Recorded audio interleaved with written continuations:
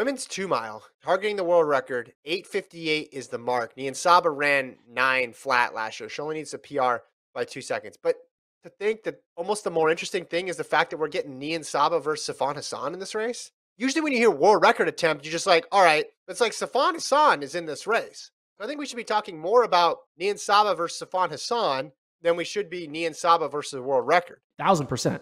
Yeah, this is a dual battle with a record in reach.